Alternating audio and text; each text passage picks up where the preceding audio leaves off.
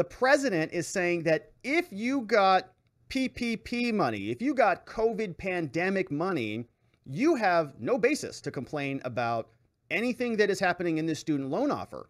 Here's what he's saying about his own congresspeople.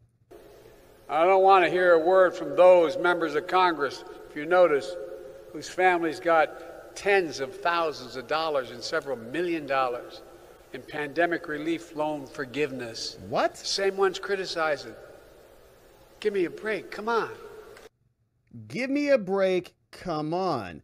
The people who this government locked down, shut down their businesses, said you can't open your doors and engage in commerce. But that is Joe Biden, who doesn't know much about anything, saying that Republicans, I guess, are criticizing him erroneously because they got money when the government shut them down and stole their economic liberty away from them.